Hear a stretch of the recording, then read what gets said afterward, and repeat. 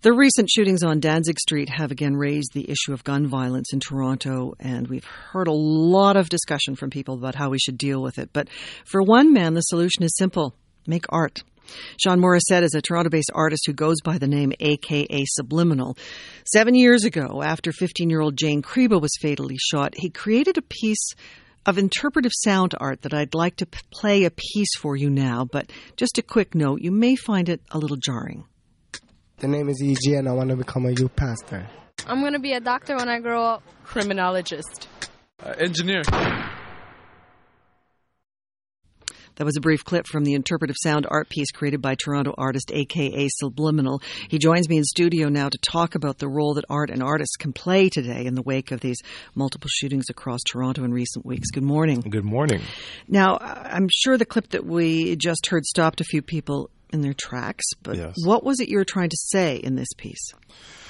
Well, essentially, the piece, when you listen to it in entirety, I understand that it's a bit jarring. Yeah. And it was meant to be jarring, and there was no simple way to sugarcoat nor hide what is happening to our youth. This piece is essentially a soundscape of our youth here in Toronto, describing their dreams and aspirations and what they'd like to be, and their voices being cut short by the sound of a gunshot. As the piece progresses, I did put in my own hopes for the future, which is eventually, as the piece progresses towards the end, you hear their aspirations eventually drowning out the sounds of the gunshot and the sounds of the gunshots fading to silence. And I remember asking one young boy who couldn't have been older than maybe 3 years old or 2, what do you want to be? And he just yelled out into the microphone, peace. Yeah. And that's how I ended it. And so, yeah, the piece, it is disturbing. Yeah. And I feel like having made that piece 7 years ago, and then listening to it now, and not thinking it as listening to it as a producer, I'm listening to it now, just taking it in. It's probably even more powerful now than ever to me, and it was very disturbing for me to create and keep repeating and editing, and it was not easy. But none of this is easy, and I think that the piece is indicative of what we're facing. I think probably what makes people feel the most uncomfortable is the silence after the gunshots. So, talk a little bit about that and what it was that you were trying to put into people's heads when they heard that. Well, there's a producer that I've worked with. For those who don't know, I'm an entertainer, actor, motivational speaker, beatboxer with a degree in architecture. I do a lot of things. But there's one gentleman that I worked with named Clarence Ford, who, if I'm correct, is actually in London, who helped with the opening ceremony as a choreographer and producer for the show. Basically, he showed me the power of silence in theater. Mm-hmm. When actors are acting and they've got that big dramatic point, and then there's silence, and making people feel that silence is a sound. And so after you hear each shot, you do hear that silence. Through all my pieces, you often hear the sounds of a second hand ticking, which is a metaphor that the fact that time waits on no one. It continues. It's the universe's metronome, if you will. But this is the first piece that I ever created where the metronome or the second hand at certain points does actually stop. And so what do you think the impact can be of art in dealing with the kind of stresses and fears that we're having as a result of what's happening in Toronto? Well, I think using the arts, first of all, it's what I use to relate to the youth today. And I recently completed a 2 week long workshop working with an organization called RRS, which stands for Redemption Reintegration Services, which is funded by the TDSB. And essentially, I was using arts to interact and motivate and get these students who typically are pretty much for the most part all expelled, cannot return back to school, and using the arts to get them to explore different ideas, different thoughts. I.e. opportunity. If I give a student who's maybe reading at a grade 5 level and he or she is maybe 16 or 17, giving them a camera and saying, take a photo of something that reflects opportunity. And their reaction is, well, what does opportunity look like? And I say, well, you tell me. And we go onto Google and we look that up. And another part of their brain gets activated.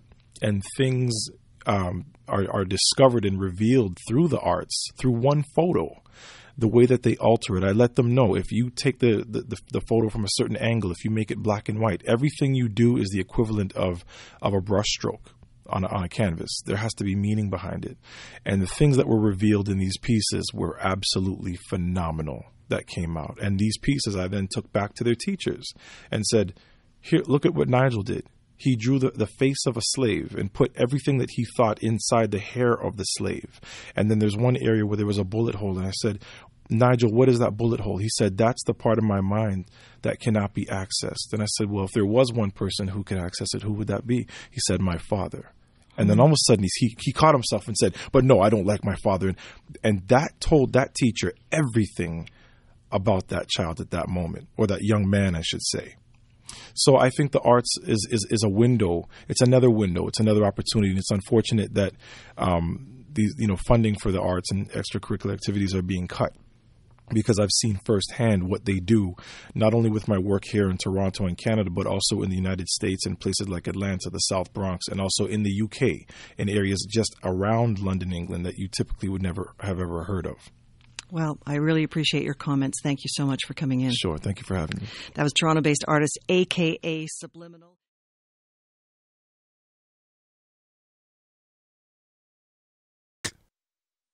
The name is E.G. and I want to become a youth pastor. I'm going to be a doctor when I grow up. Criminologist. Engineer. I would like to be a nurse. Gas technician. Bouncer. A children's aid worker.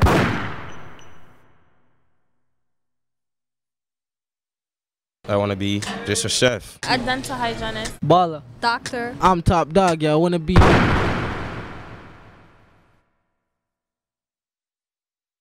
I want to be a movie star. Producer. Paramedic. Social worker. Homer. President. Wait, let me think about it, yeah?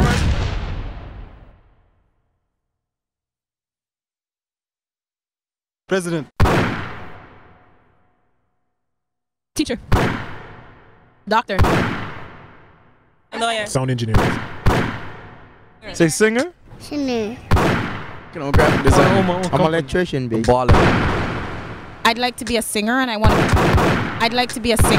be on BET. I want to be a nurse. I don't know what I want to be. I want to be just a chef for my own restaurant. Doctor. Entrepreneur. Say doctor. I don't even want to be a client. I want to be the player president. A lawyer. What up, this BG? I want to be a baller and a doctor. My name is E.G. and I want to become a youth pastor. Social worker for children. What? I want to be an engineer. Hairstylist. I want to be a movie star. No idea. What do you want to be?